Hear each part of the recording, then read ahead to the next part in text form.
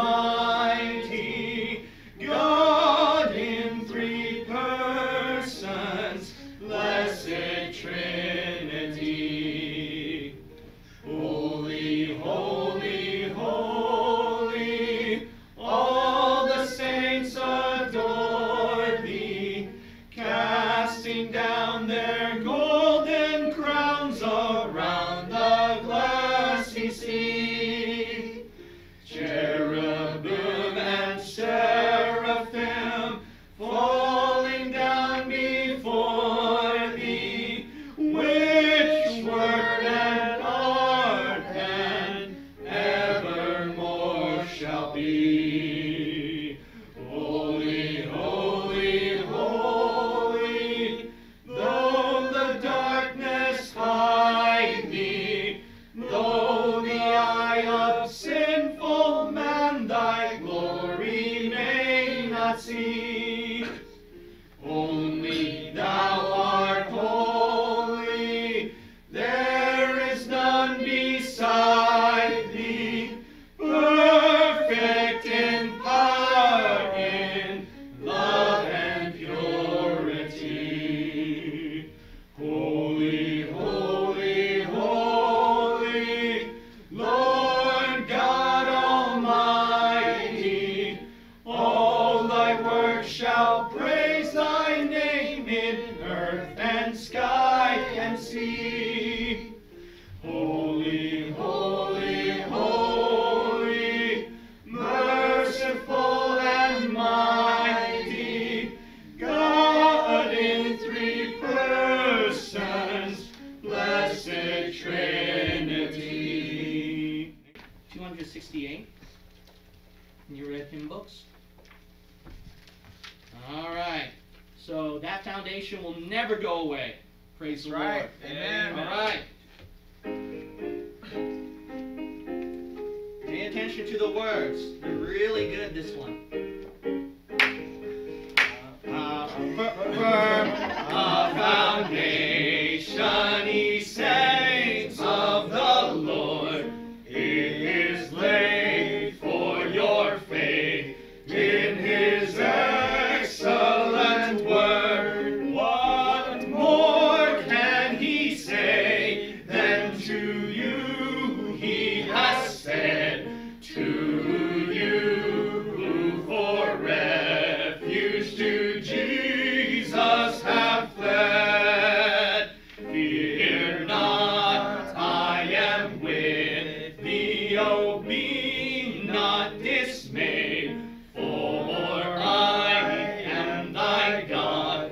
I will still give thee aid. I'll strengthen thee, help thee, and cause thee to stand, upheld by my gracious omnipotent hand.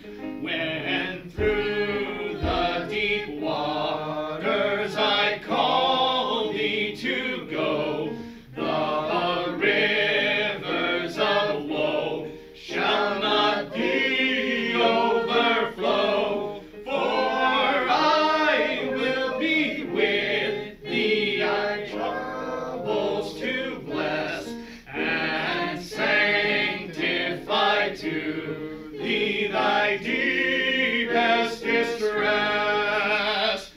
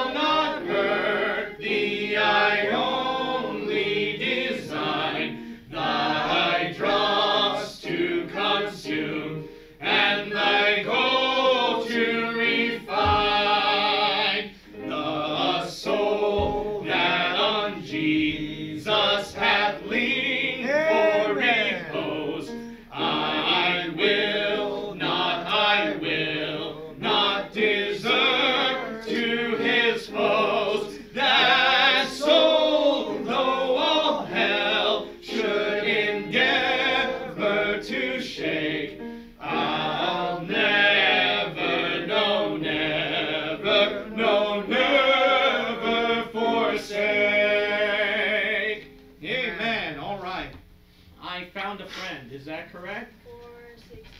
469, please. 469. Thank God that I found him and that you found him. Amen. And you found him at the cross of Calvary. And you realize you can't get no better friend than him. 469.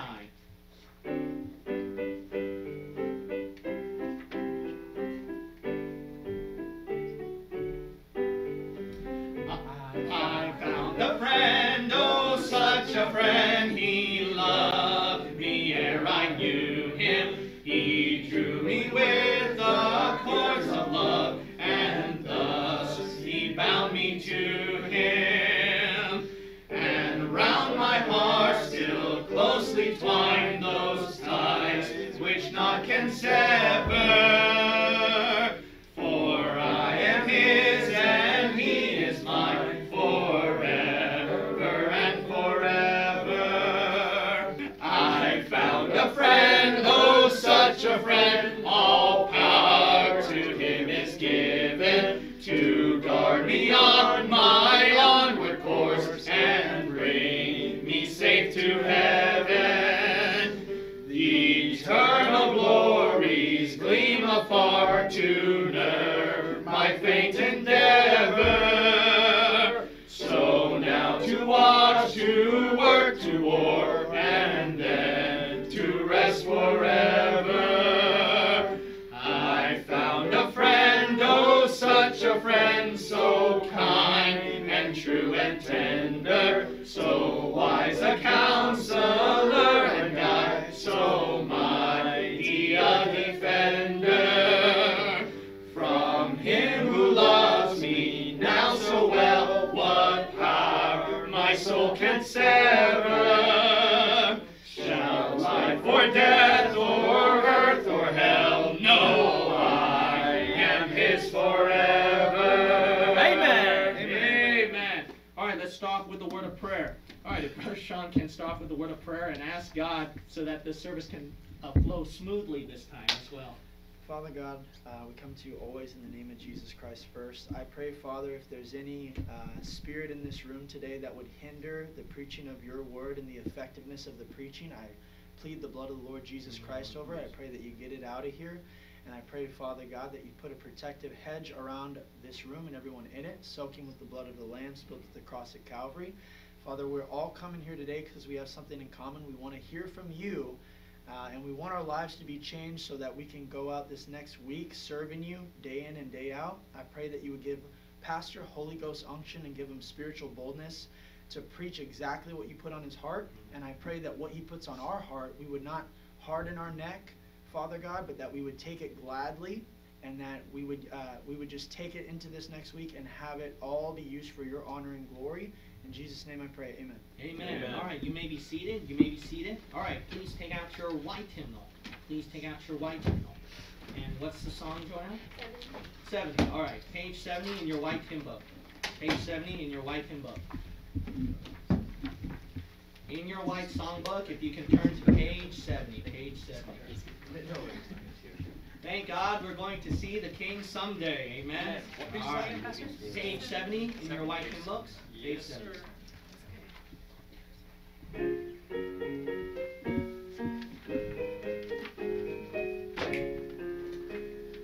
Though the way we journey may be often drear, we shall see the King someday.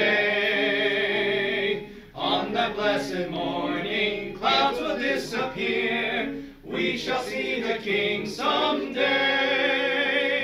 We shall see the King someday. We will shout and sing someday.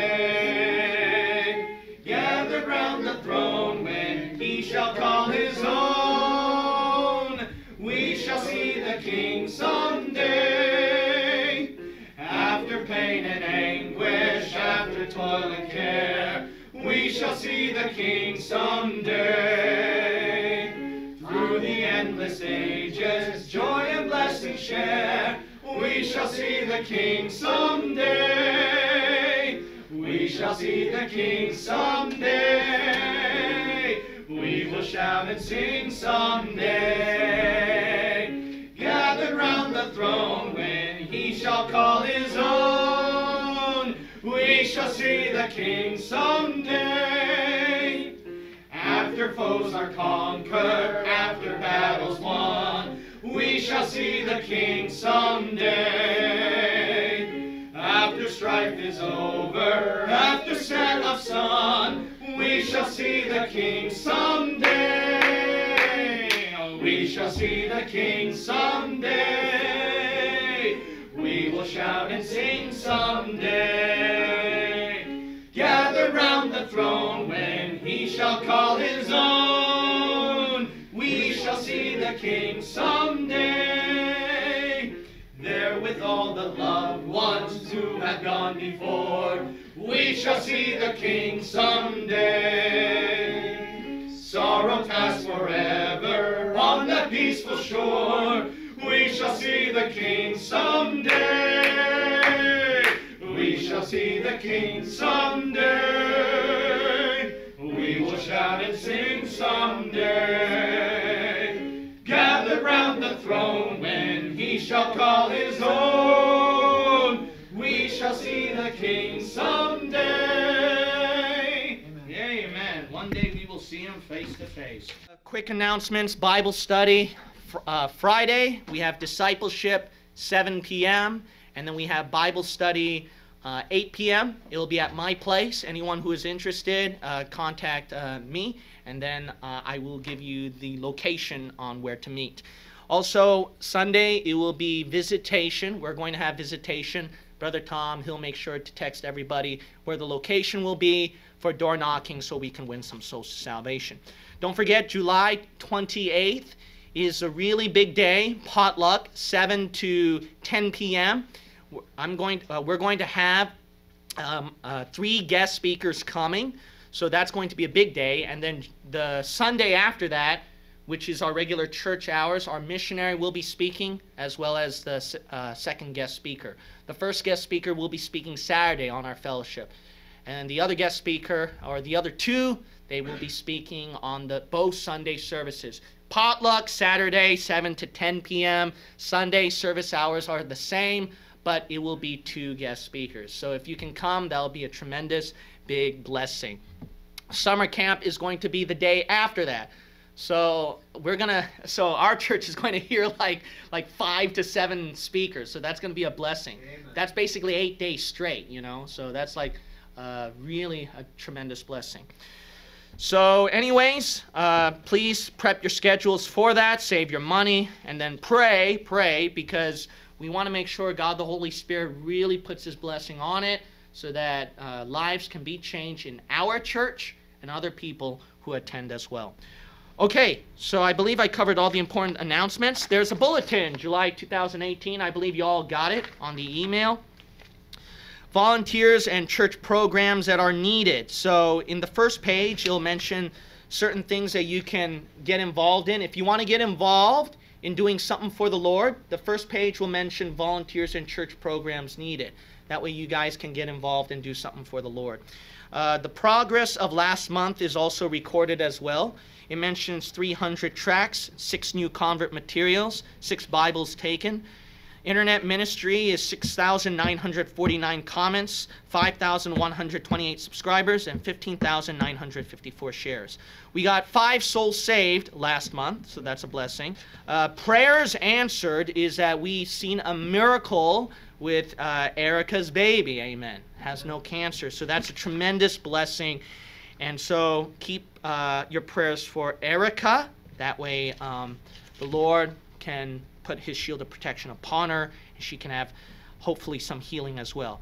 Chuck's cancer as well, so thank you so much for praying. It's not terminal, so he is very, very happy. Okay, so it's in there, but it's not terminal. So he's very happy. He's going to be coming Saturday fellowship, all right? So it'll be a big blessing, so he'll be there. Okay, this other fruits in our ministry is at the Virginia church. So as you know, we have a satellite church at Virginia. They're staying strong in the Lord. They're still going. I was able to baptize one person over there. That's a blessing. Also, I led a person to salvation on the phone, so that's another fruit right there. So the Lord, see, every month we're seeing some sort of fruit. So like I keep telling you guys, that's why this bulletin is there for you. It doesn't matter how large or small your work is. The point is every month, you know, if you stay faithful to the Lord, He'll produce some sort of fruit in your life. And remember, we didn't even have a large internet ministry back then. So before that, we were still producing fruit. So let's keep up the good work. All right, the monthly tithing progress is also mentioned right here. Okay, so you can keep tabs on how much is given and what's going away and what is spent, etc. All right, memory verses. So today will obviously be review. Now, I'm very excited about the next weeks of memory verses. We're going to memorize Psalms 119. Obviously not the whole chapter, so don't get scared. But I'm very excited because Psalms 119 is rich with very good verses to memorize. So I picked salient verses out of Psalms 119 for you to memorize, and they're very, very good verses, trust me. You would want to use these for street preaching too sometimes. So these are really good verses. I look forward to that. All right, in the second page, it lists the total monthly progress as well, how many chapters of the Bible you read. And like I mentioned before, in page 3 and 4, it lists the prayer time chart, the Bible reading chart, and the track passing chart. So average 3 tracks a day, you reach more than 1,000 souls by the end of the year. You spend about 3 chapters of the Bible per day. You get through the whole Bible by the end of the year. And then you spend about 15 to 20 minutes in prayer, and then you'd accomplish a lot more for God. All right, so then the total progress of 2017 will be listed on page 2. What we would have, why did I say 17? It should be 18. So the total progress of 2018, what it would have happened was that an average of 10 members, so only 10, would have read half of the Bible by now. An average of 10 members would have spent more than 30 hours of winning lost souls. San Jose Bible Baptist Church would have prayed nearly 400 hours for God to save lost souls, meet the needs of fellow Christians, support of dozens of ministers and ministries, and so much more. San Jose Bible Baptist Church would have passed nearly 6,000 tracts. San Jose Bible Baptist Church has nearly 80 souls to salvation. Can you believe that? So that's a big blessing.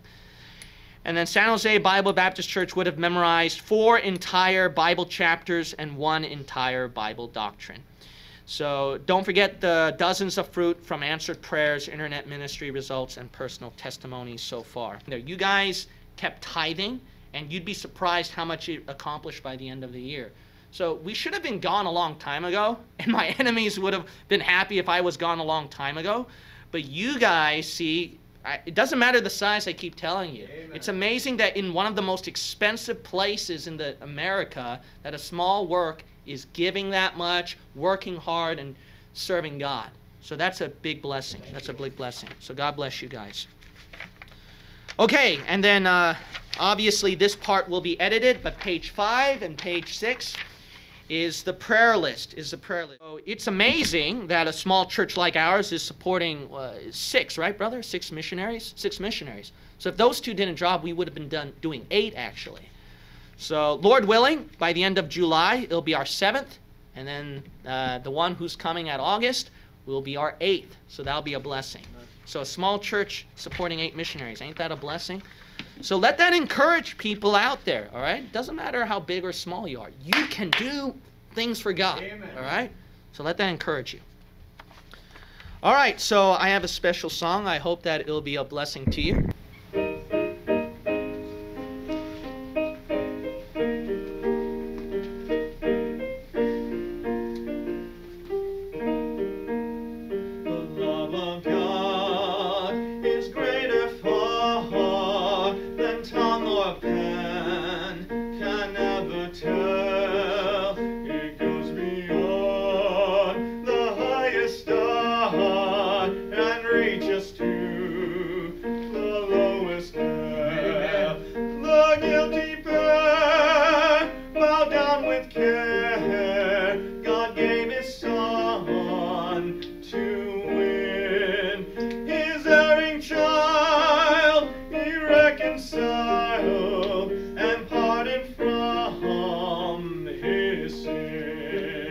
Oh, love of God.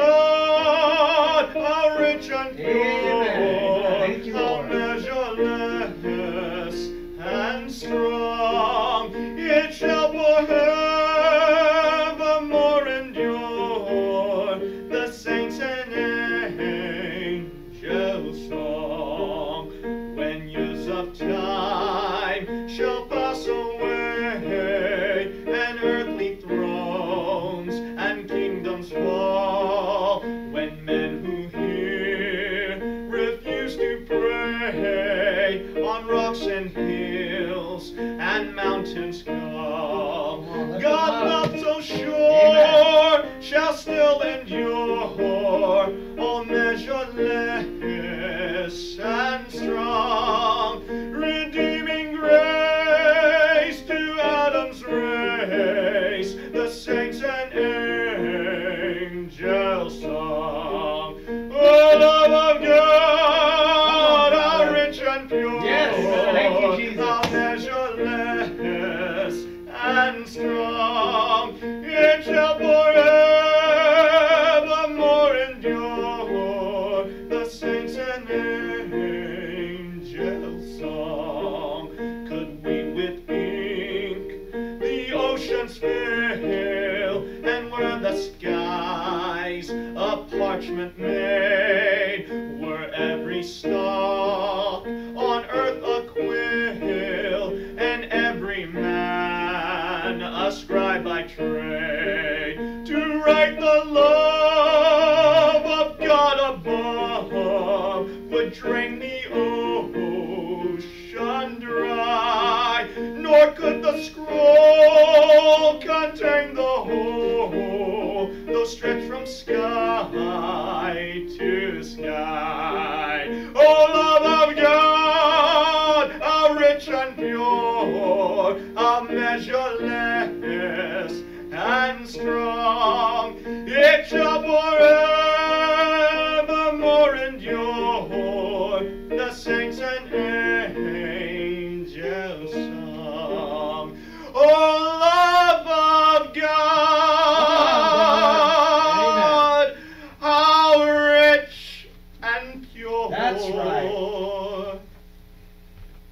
How measureless and strong, it shall forevermore endure, the saints and angels' song. Amen. So we're going to be taking up the Lord's offering. If Brother Daniel can come forward and take up the Lord's offering for us, and then ask God's blessing upon the church service with a word of prayer. Dear Lord, thank you for blessing us with another day on earth. Thank you for all the blessings that you bring to our life and to our church, and thank you for our pastor.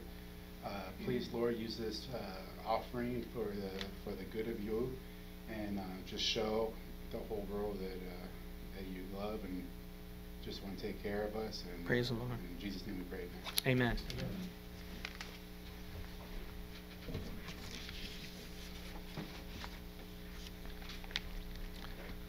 Luke chapter 4, please. Luke chapter 4. We'll look at verse 6. Luke chapter 4 and verse 6. I've been going through a lot of hindrances, and even today, maybe because of this sermon, I'm not sure. But when I was doing my, recollection and Bible reading, I realized, if this verse was made in real life situation, and we were in Jesus' shoes, and Satan actually said these words, I wonder how we would respond.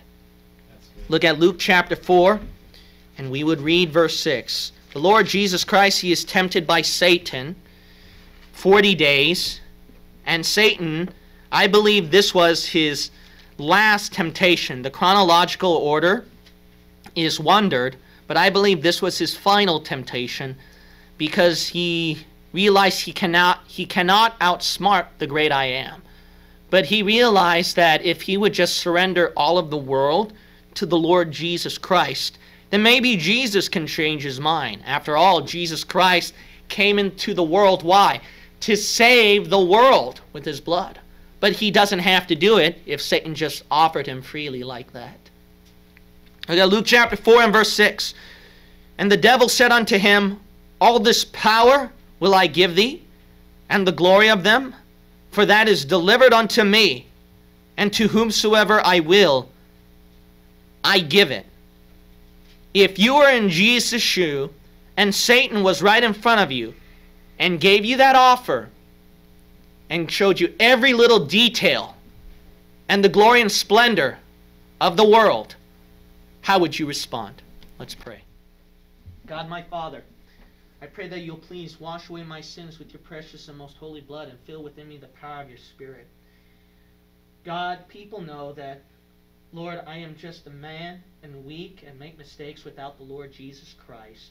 So I pray that the Holy Spirit will take full control and let him be the speaker. As Moses said, I am slow of speech and slow of tongue. And God, that's how I am. So I pray that you'll use me.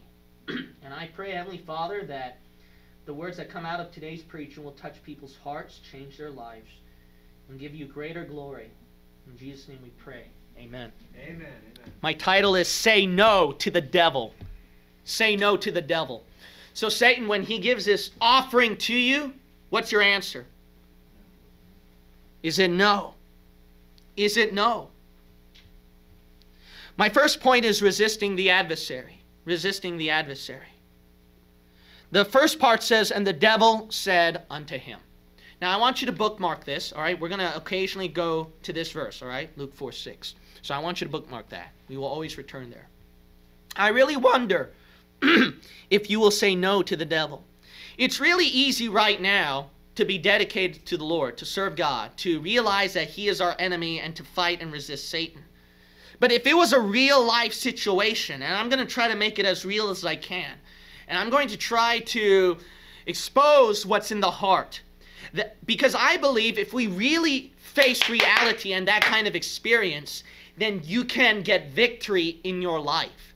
Then you can serve God without being hindered what the devil throws at you.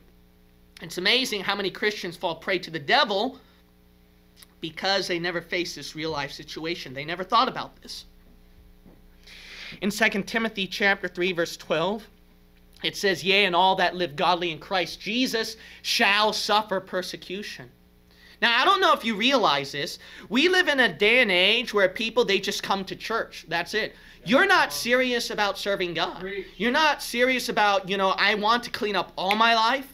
I want to not just attend church. I want to do something in this church. I want to please God. I totally renounce everything in the world and the attacks and the suffering and whatever the devil throws at me. We have members who are carnal and disinterested in the work of God. We think that brother so-and-so, sister so-and-so, or especially pastor and so-and-so, they'll keep the church alive. They'll keep the ministry going. No, you got to realize this. Before they were pastors, they were like you sitting in your seat and heard another pastor. So you got to realize this, is that I think people fail to realize that when they become a Christian, that they won't face hardship, trials, and etc. You got to realize this, is that that's why people, they don't dedicate themselves to the work. That's why they get out of Christianity easily, because they don't think seriously that there is a suffering, an attack, and a trial. That first point, resisting the adversary. You know how many Christians don't realize there is an evil, and I mean an evil adversary out to get you? You don't realize that, do you? Did you think when you became a saved Christian, you won't have to fight? Do you realize what you signed up for? Yeah. Do you realize the life that you're living in? If you don't realize that right now, that's why you became carnal. That's why you became wicked. That's why the devil got you as his prey. You don't realize, it doesn't matter who you are, okay? Oh, I'm not a pastor, but the devil won't pick on me. And, I'm not a great soul winner. I'm not a threat. No, you got to realize this. Everyone has to fight. Everyone will face hardship. Everyone will face a trial. When you come to a Bible-believing church and you start doing Bible-believing things, it doesn't matter if you're in all the way. The devil has his sights on you, and you're going to have to fight. Yes, sir. Amen. It's expected there'll be attacks when you serve God. But see, people don't expect what they're going to face when they come to San Jose Bible Baptist Church. And when those bad things start happening in San Jose Bible Baptist Church, you know what members do? They drop out and they leave. Yep. You know why? Because they did not expect. Oh, yeah, they know it in the head, right? But not in the heart. See, attacks, suffering, etc. But see, they didn't really ponder which attacks, what kind of attacks. And not only that, they heard the pastor repeat it several times. what exactly is going to happen, but they didn't really take it to heart. And when it actually happens, that's why your Bible reading slows down. Your prayer life slows down. Eventually, you don't come to church anymore. Eventually, you don't win a soul anymore. And now you haven't returned for weeks and months and years because you don't realize there's an evil, and I mean an evil adversary. It's not just an adversary. It's an evil adversary that wanted you to burn in hell with him if he had his way. If he had his way, he would have killed you, had it not been for God's boundary and protection. Do you realize you have an evil adversary? Can you say no to the devil now when he offers something to you? It's easy to say it now, but when you don't realize how evil, you don't realize how hard, you don't see the reality of the attack. And when it actually happens, you're not going to say no. You're probably going to take out your hand and struggle and eventually grab it. I'm going to get a little secular here, so please have grace with me on this part. But I believe if I give this kind of illustration, because people are so worldly minded and secular today, you might understand what I'm about to say here. Whenever you watch some of these movies, like really good movies where it's dramatic about the bad guy versus the good guy, in order to make a movie really, really good, they have to make the bad guy look really evil, right? And not just, okay, I know he's the evil bad guy, but actual details and attacks that you see, and then you see how evil he really is. When the bad guy does those really evil things, and maybe the movie, they'll just deliberately do that for the majority of the movie. That way you can get more emotional and get more angry at the enemy. And then you're even rooting harder for the good guy, who's in a minority, who's really struggling hard, who's really fighting the bad guy, but the bad guy always seems to win. You always seem to root for the good guy. And when that bad guy, he tries to tempt the good guy, and he attacks the good guy mercilessly while laughing evil. When you keep seeing that, you know what happens, right? What happens is the person says, man, I want to punch that bad guy. Man, I hate that bad guy.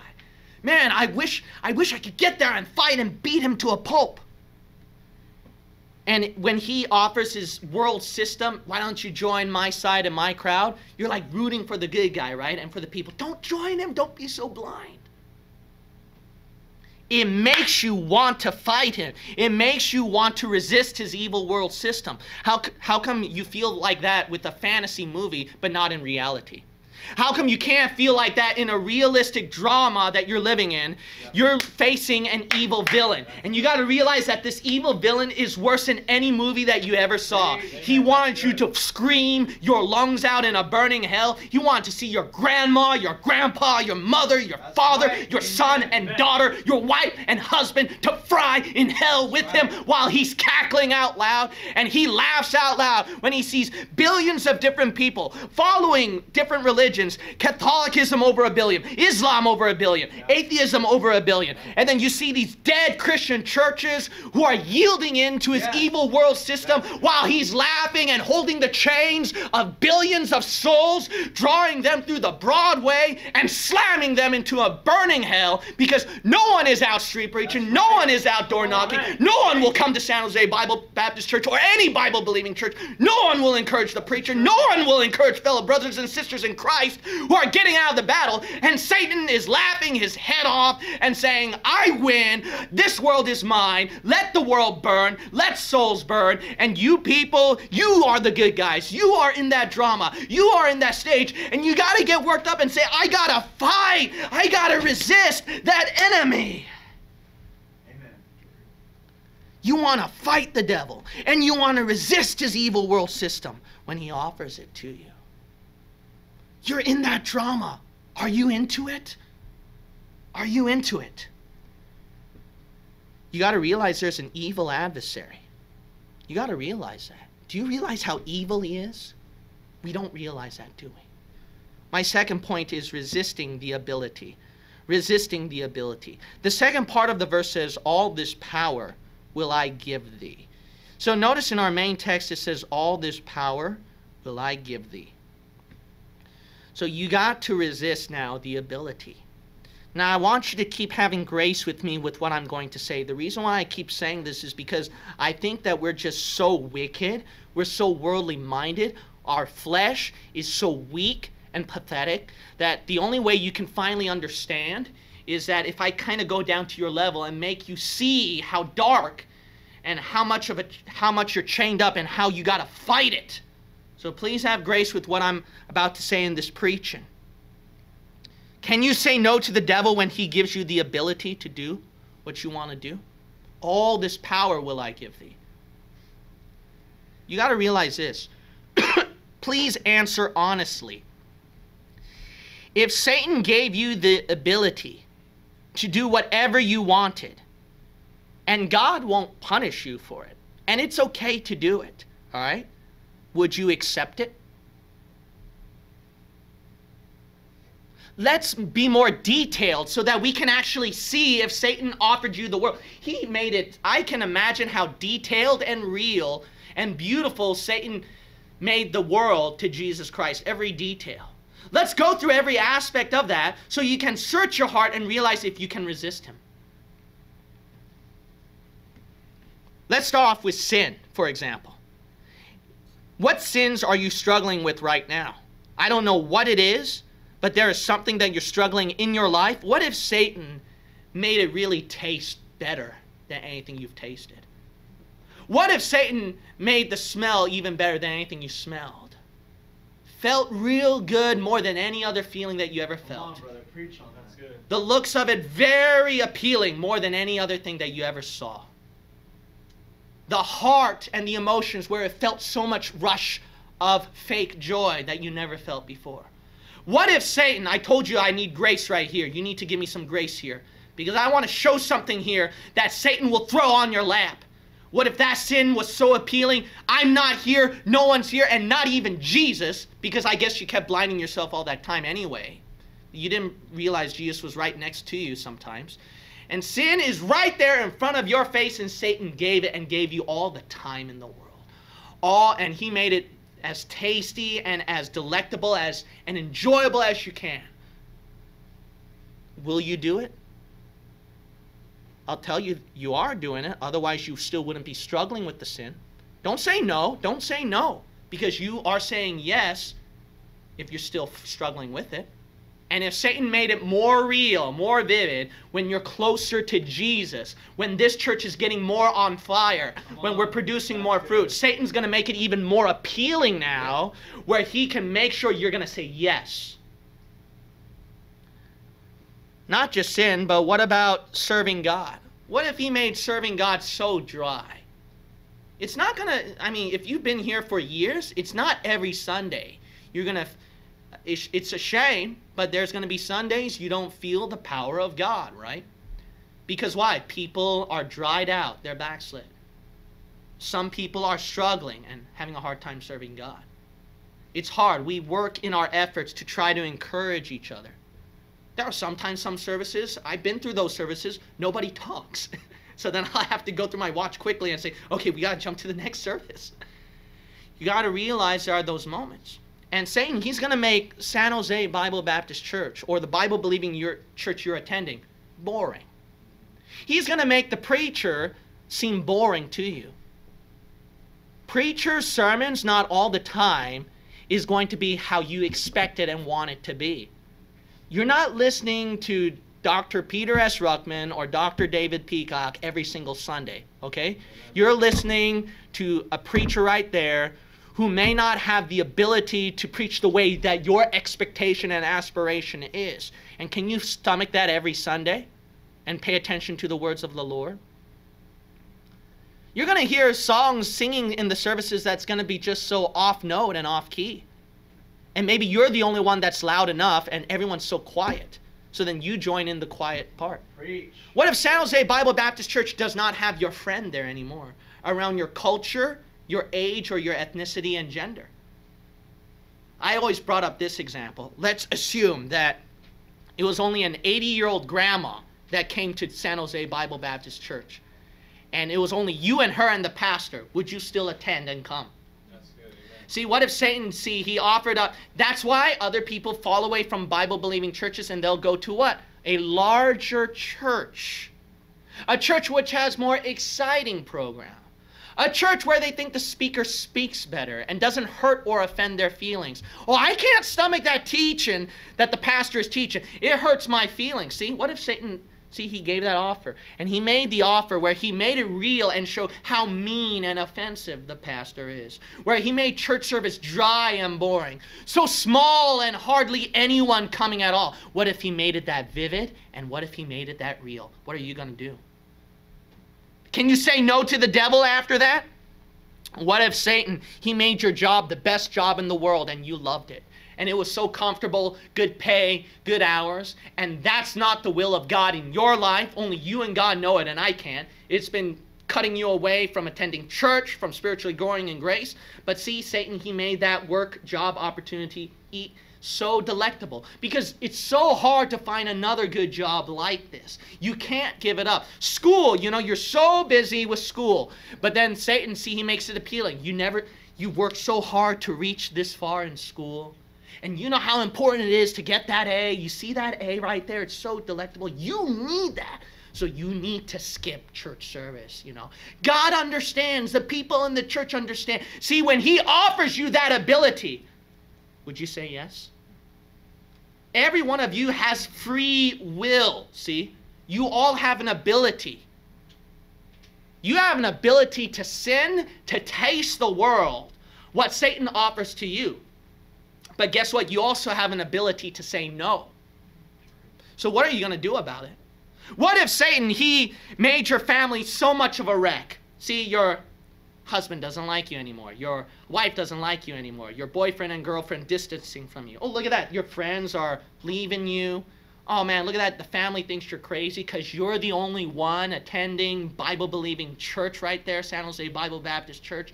And you know what? You're losing friends and you can't enjoy a good time with people anymore. Look at that and see when Satan tries to put those thoughts. And he's showing you that, right? Isn't he every day showing you this stuff? And he makes it so vivid. And he makes it so real. And then what are you going to do? You're going to accept, because, my mom, my dad, my parents, my best friend, my brother, my sister, my wife, my husband, my boyfriend, my girlfriend, my pastor, the people in the church, because of this pressure. Okay, I'll say yes, Satan. I'll follow along.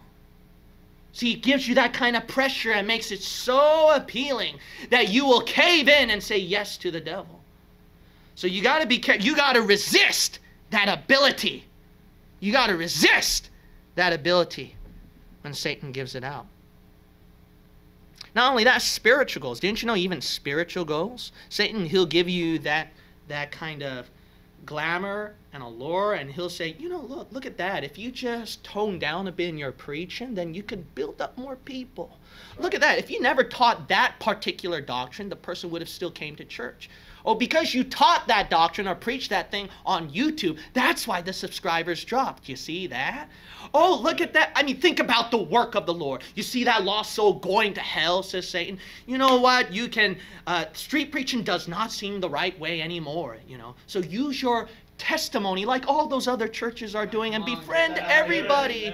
And, use that to eventually win them to Jesus Christ. This is the work of the Lord we're talking about. Don't you want a large church? Don't you want many souls getting saved? Don't you want a lot of fruits? Don't you want more subscribers on the internet? Don't you want? It can be a spiritual thing, and the devil will make it alluring and give you that ability. And what are you going to do with that? I'll tell you what many pastors do. They take that ability, and that's why they became powerful, popular, loved, so many people, and they get a lot of money. What are you going to do when Satan offers it to you? 1 John chapter 4 and verse 4, it says, "Greater is he that is in you than he that is in the world." You got to realize this. You know what ability is greater than what Satan offers to you? It's what God offers to you. You got to realize the ability God gave to you is greater than all what the devil can give to you. Do you realize that? all this power will I give thee. Isn't that weak and pathetic with God giving you all the filling of the Spirit power will I give thee if you will follow me? But see, Satan, he knows that power, and he wants that power. He tried to attain that power. I will be like the Most High, but he never got it. Instead, he stooped down low and will burn in hell for all eternity, and now he sees these weak, pathetic little humans that Satan could just crush with 2 fingers. He sees them getting the power. He sees them getting God's power in them. How dare you? How dare you? All this so Satan gives you a false power and a false ability. Look at that. All this will I give you. Look at that. You can use your ability better in the world for your life more than church, more than God.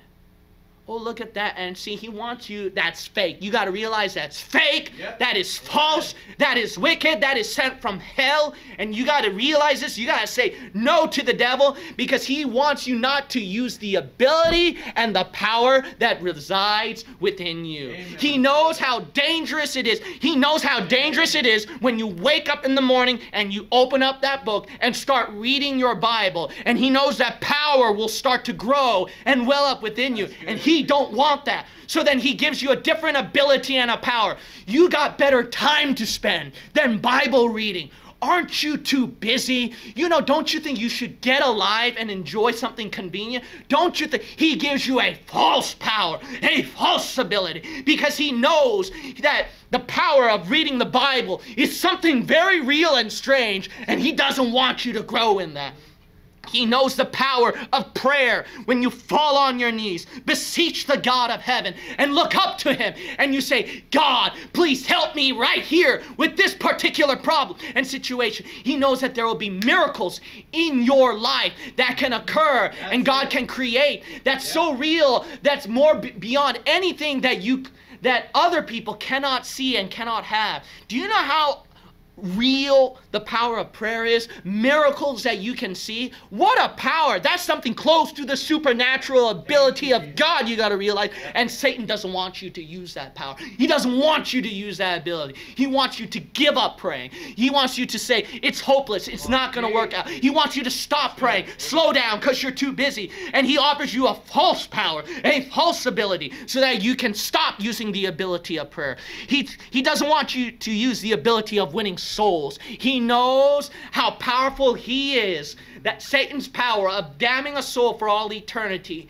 You got to realize this. Satan is so powerful that he even fooled the most brilliant PhDs in the world. And they became one of the most demonic people, sadly, that ever lived. It's not speaking of all PhD people. There are some good PhD people who love God and serve Jesus Christ. But you got to realize this. A far greater majority, they have fallen prey to the devil's system. See, that's how powerful Satan is. And he blinded them. And he realized that you've got a power that's greater than that. It's by preaching the gospel of Jesus Christ. And he can break the shackles of every lost sinner. He can break the shackles of the toughest sodomite to the toughest intellectual, to the toughest Muslim, to the toughest Catholic. And he realized the power of the gospel can break the chains of hell. And he doesn't want you to use that power. So he offers you a fake power, a false ability. You know, you can use your speech for something else, not for talking to a soul how to get saved. You know, don't preach on the street. You know, don't pass out a tract. And he gives you a false power, a false ability. He knows the power within you of going to church, because he realized when you come to church, you rub off on other people, and the pastor will rub off on you, and you rub off on the pastor, and newcomers that come in, they'll rub off on each other, and the Holy Spirit can flow freely and rub off on each other, and it can create a powerful organization, a church where Jesus Christ said, the gates of hell will not prevail against it. And that you saw churches of many different martyrs whose blood was shed, and Satan couldn't stop it. You saw the churches who went to foreign mission fields, blinded by dark religions, and Satan couldn't stop it.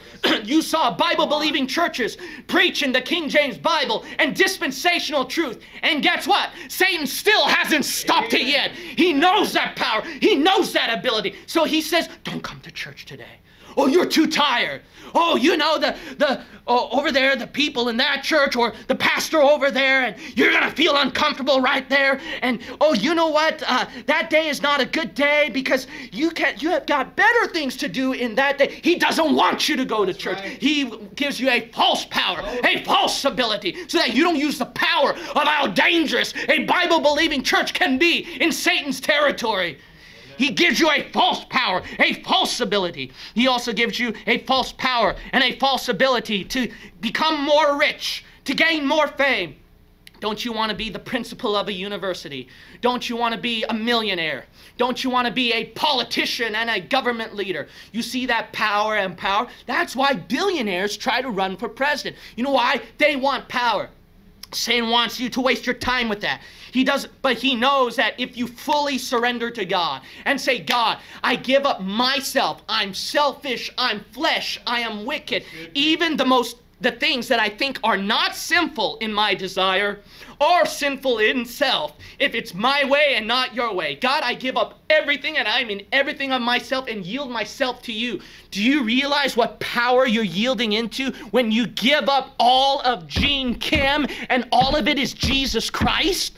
But see, you leave a little bit of Gene Kim right there. You leave a little bit of yourself right there. Well, I don't know, and a little selfishness right here, and a little fleshy thing right there, and a little tired thing right there. He knows that you won't get the power of God. You want the full power of God? You surrender all, and I mean all on the altar. Every sin, every worldly thing, everything about yourself, even spiritual desires. You give that up to God, and you say, God, nothing of myself, only you, Father, only you. And when you fully surrender all, then God's power and ability can grow mightily within you. And Satan don't want that. So he offers you a false power, a false ability, where you don't surrender to God, but surrender more to the flesh. Surrender more to me. What I want to do, what I could do, what I can accomplish, etc. and etc. Satan gives you a false power and a false ability. Amen. Now I'm on point number 3. Resisting the allure. Resisting the allure. Look at the next part of verse 6. And the glory of them. And the glory of them. Notice right here, all this allure by Satan. Okay? All this allure by Satan. You got to realize this. Sin does have allure. Can I tell you this? So again, please have grace with me here so you can understand how serious it is to say no to the devil. Sin is enjoyable, guaranteed. Sin tastes good, guaranteed. Sin looks good, guaranteed. Sin feels good, guaranteed. Sin, speaking about it, is good, guaranteed. I promise you this, you will have fun in sin. I promise you this, you will enjoy sin. I promise you this, you will think it's the best thing that you felt in your whole life. It's the best thing that you ever known in your entire life. Sin is enjoyable, guaranteed. I promise you that. And see, that's what Satan offers, the glory of them. Look at the allure. You're not going to complain after this. You're not going to whine after this. You're really going to enjoy it. And that's why, see, Satan gives you that job. He gives you that school. He gives you some kind of family problem or church problem or health problem. He gives you some kind of personal problem in your life. He tries to make church dry and serving Jesus Christ hard and boring. That's why Satan, he'll make the world more incredible. Look at that education. Look at that intelligence. Look at that fame. Look at that money and more money. Look at those riches. Look at those powers and lands. Look at the pleasures. Look at those friends. Look at those family members. Look at those lovers. And he will make it glorious. He will make you enjoy a good time. He will make you remember the good times so that you can enjoy what is wrong and never give yourself to God. Amen.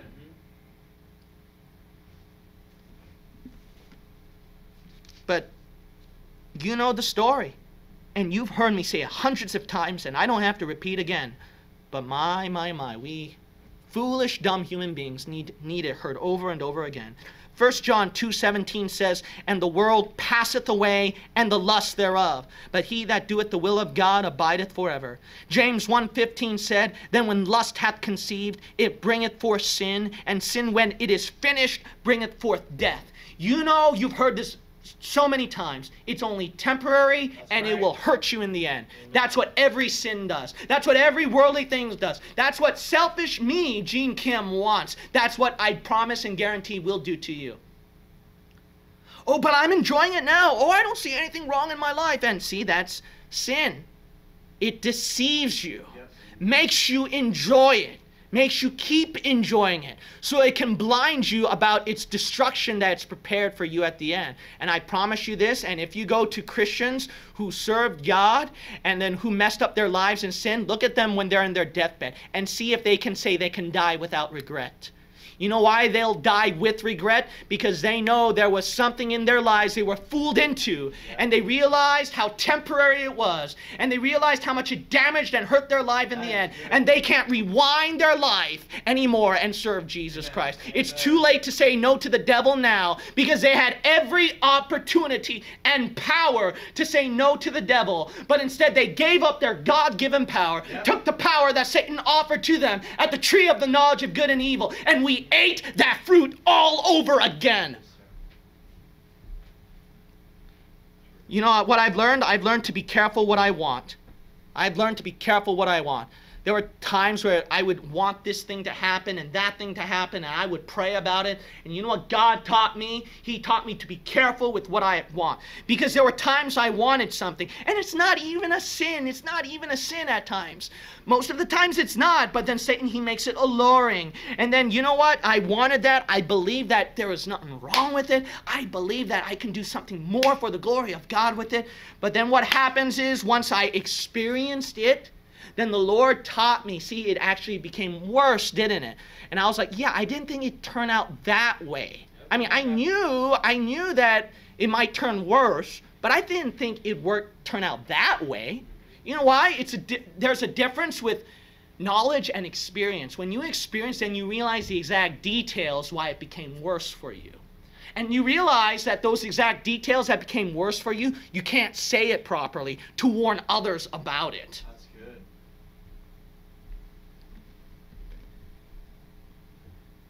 So you know what happened?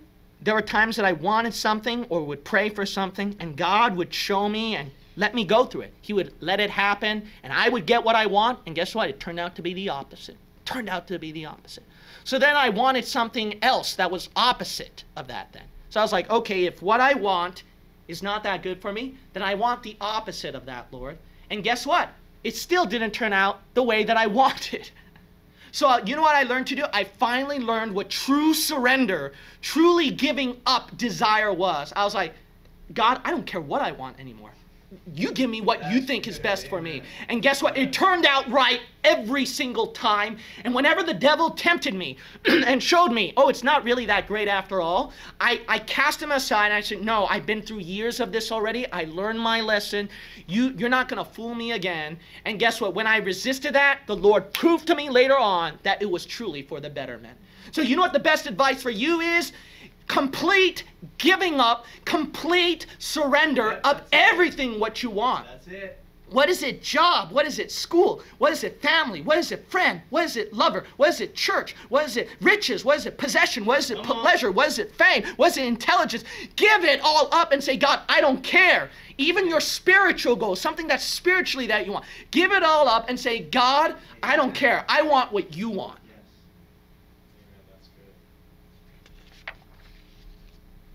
My fourth point, resisting the authorization. Resisting the authorization. Notice the next part of that verse. It says, for that is delivered unto me. For that is delivered unto me. Notice right here that now I'm not speaking about the devil here now. This is God.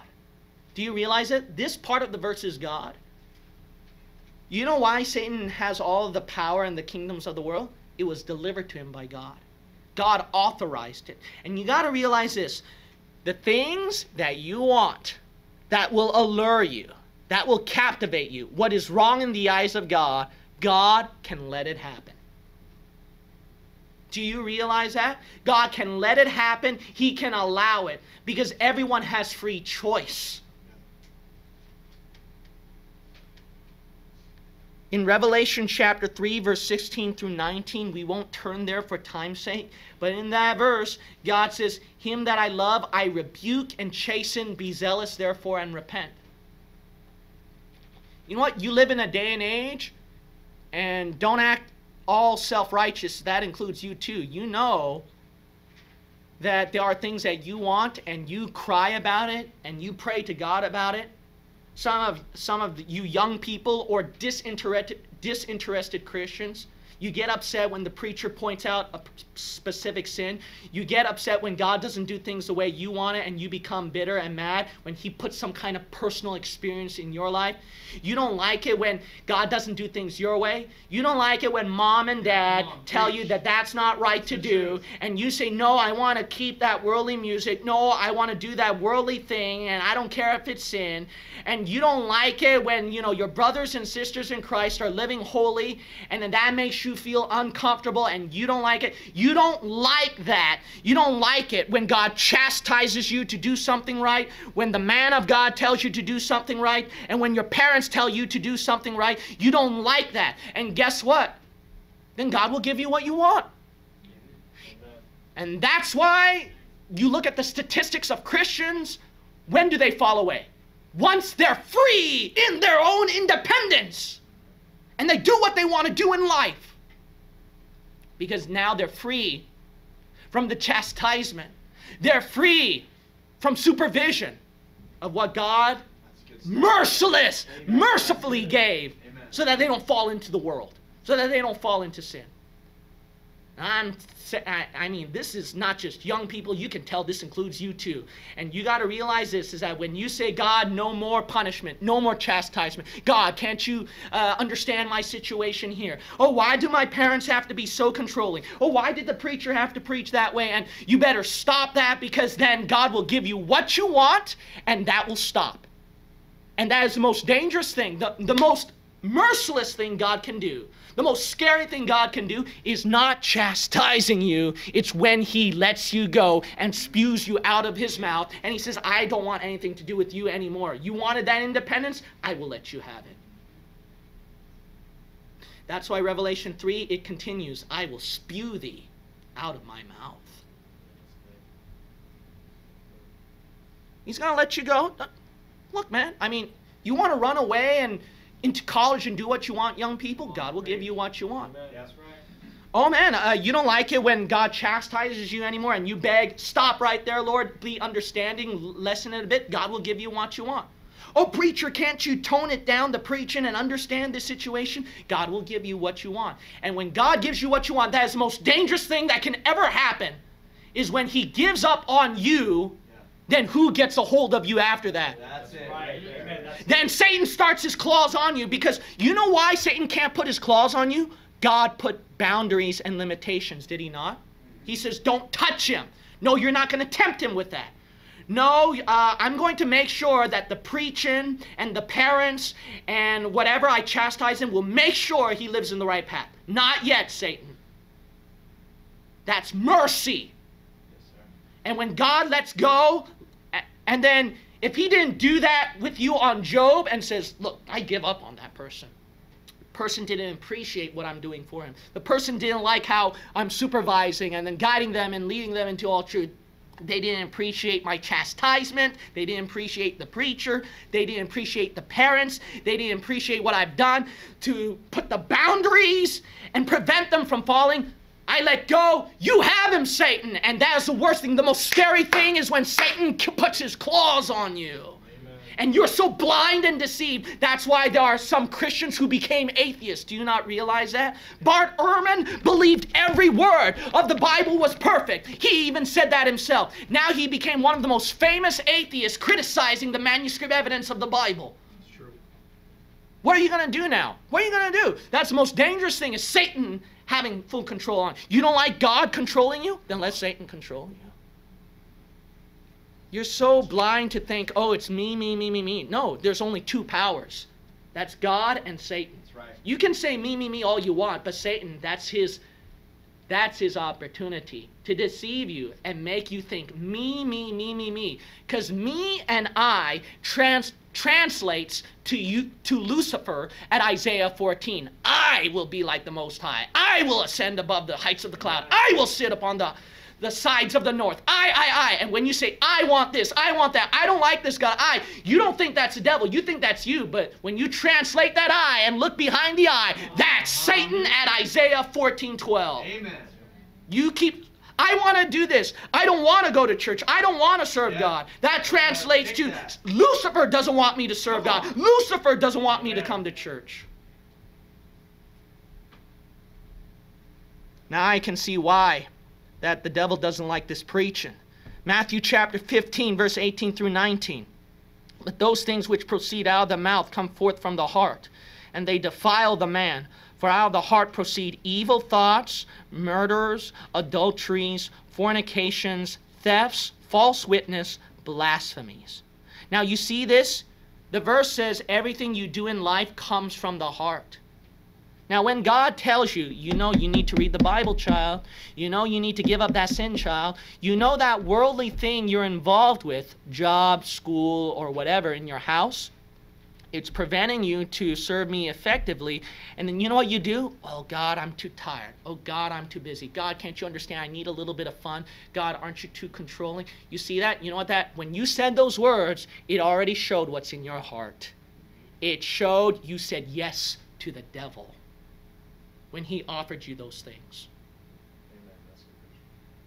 So before you say, oh, I can't come to church, before you say, I can't witness to a soul, before you say, I can't give up that worldly thing or that sin, before you say, oh, you know, God could have done it a different way or a better way, and before you say that, it shows what's in your heart. And you said yes to the devil. My last point, and then we're all done. Resisting the availability. Resisting the availability. The last part of the verse, it says, and to whomsoever I will, I give it. And to whomsoever I will, I give it. Can you resist what's available? You know what Satan's looking for? Availability. Yep. Just like there's always room at the cross for you, there's always room in hell for you. That's right. That's good. Hell increaseth and enlargeth itself. It's never full. So Satan always looking for someone available that he can give. Revelation chapter 12, verse 10 through 11, it reads, and I heard a loud voice saying in heaven, now is come salvation and strength and the kingdom of our God and the power of his Christ, for the accuser of our brethren is cast down, which accused them before our God day and night, and they overcame him by the blood of the Lamb and by the word of their testimony, and they loved not their lives unto the death. I want to challenge you with this. In this passage, you know what Satan does? Satan, he accuses day and night, day and night. Every opportunity, he will always try to find something. It doesn't matter if you're in your Bible reading or if you're in this church or if you're out soul winning. Day and night, he's going to find some slip hole somewhere where he can get a hold of you, and then he can offer up the world and say yes to me. Say yes to me. Say yes to me. And he does that day and night. You know why Satan will offer up the worldly thing? Why does Satan make the sin so appealing? Why does Satan make your job so convenient? Why does Satan make school the most valuable thing in your life? Why does Satan make your friend, your family member, and your lover the best thing in your life? Why does Satan always try to make Bible reading and prayer such a hard thing to do? Why does the devil make the Bible-believing churches, San Jose Bible Baptist Church, not the church for you? Why does the devil, he tries to make what your desire is not actually sinful, but it can be a good thing used for God? Why does Satan keep doing that? You know why? Because he knows you can overcome him by the blood of the Lamb and by the word of your testimony. He knows that there is some power when you read that Bible and when you pray on your knees and when you go out and win a soul and when you come to San Jose Bible Baptist Church or a Bible-believing church and when you give up that sin and when you finally say, Gene Kim is out of the way, Lord. All of Gene Kim is gone. Only you. He knows this. He doesn't want that. He is scared of that. He doesn't want that at all. He doesn't want God to get the glory. He wants the world to burn in hell. He doesn't want you to rule cities. He doesn't want you to get gold, silver, precious stones. He doesn't want you to get the 5 crowns. He does not want you to get the world Because he's going to lose the world when he fries in hell, and you're going to rule the world that Satan offered you earlier. Amen. And you got to realize this, is that that devil, he does not want you to have that, so he will make it available to you. You know why? Because he knows if he didn't tempt at that very second, the very next second is when you yielded your heart to Christ. The very next second is when you finally convinced yourself to pray on your knees. The very next second, you are determined to keep this church going. The very next second, you are about to get the boldness to witness to a soul. And at that timing, Satan will throw out his temptation and attack so that you can go back to square zero once more. And that's why he's doing that right now in your heart, so that you can block your ears and not get convicted by the preaching of the Word of God, because Satan's doing one last time, say yes to me and no to God. And God, he gives you now this opportunity. And Satan now, you know what he did? He showed you all the beautiful world now. And what are you going to do this time at this altar call? Will you say no to the devil and read your Bible? Will you say no to the devil and start praying? Will you say no to the devil and say, I give up this worldly thing? Will you say no to the devil and quit that sin? Will you say no to the devil and finally go out and win a soul to Jesus Christ? Will you say no to the devil finally, and then go on the altar and say, God, I'm sick and tired. No more. I'm not doing this over and over again. Dear Lord God, this is all of me. I've been holding it back in every preaching. God, all of me, you get all of me, so that Satan, he doesn't find a loophole to use that allure to get me away from you once more. Say no to the devil today. Amen. Every head bow and every eye shut. The altar call is open. And say no to the devil. Say, I refuse to accept this world.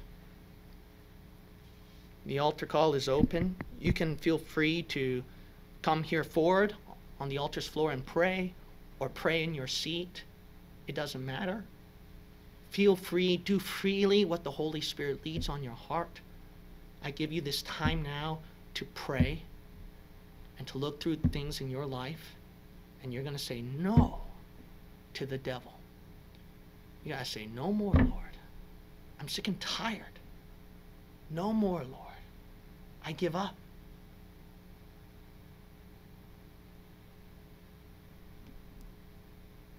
Satan's got you in something, hasn't he? He's fooled you in something, hasn't he? It's about time that you break your stubborn heart and say, God, finally, I quit, I give up. It's you, Jesus. It's you. Say no to the devil. And guess what? Satan, the Bible says Satan departed from tempting Jesus for a season. That's what it said. Satan's not done. So guess what? Satan's going to return with you as well. He's going to return. Offer you the world once more. All this power and the glory of them will I give thee. And God will allow it. That is delivered unto me. God will allow it. He will let you have it. So why not take it? Eat that fruit one more time. Take a large bite and enjoy. Say no to the devil. By God's grace, you're going to say no, and you're going to resist every attack and suffering and worldly offer. Put what you selfishly feel in your heart and what you think is best and what you think is spiritually right. You're going to put that aside too. Every Christian has that problem. Oh, I'm spiritually right about something right here. You got to put away that pride and say, God, I'm not going to think what is spiritually best for me. I'm going to go by what you think is spiritually best for me, Lord. I'm tired, Lord. I'm tired, God. May you take full control. Say no to the devil and never give in. God, my Father, I pray that today's preaching has touched and changed people's lives. I do know this. While I was preparing the sermon, there were hindrances, constant hindrances, Lord. And I don't know how the end result came out. I hope it came out the way you wanted. And I hope it actually really helped people and that there is a big fruit out of this. Maybe that's why Satan put it hindrances at the beginning. Heavenly Father, I'm not sure about the whole process of this preaching, but I do know this. This is a sermon that you led upon my heart to preach. And I do know this preaching has touched something in someone's life so that they can dedicate themselves to serve you better. That much I do know, Lord. And I pray that you'll bless and honor it, Lord, and so that we can give you the better glory. Lord God, all the power and the glory, you offered it to us a long time ago, Lord. And you're giving it to us now. All we have to do is use it. Why are we so blind and deceived to go by what the devil offers? In Jesus' name we pray. Amen. Out of all the wrong doctrines that's happening in our day and age at the last days of the church, as the apocalypse is coming even closer, the point of all this, friend, is that you won't be even able to grow in knowledge of the truth, in Bible-believing truth, until you get saved first. The most important question you have to ask yourself after watching all this is, if you were to die today, are you 100% sure that you're going to go to heaven? Perhaps one of these wrong doctrines have affected you, and you had the improper way of salvation. As you have seen before, the way to get saved is very simple. It's only simply salvation by grace alone, without works, through the Lord Jesus Christ in this Christian day and age. If you're not sure that you can go to heaven after you die, it's very simple to get saved. First of all, you have to understand that because of sin, God is a holy God, and He cannot even allow 1% of sin into heaven. So He has to judge sin with a burning hell. So it is very important that you got to realize how serious sin is, and you must repent.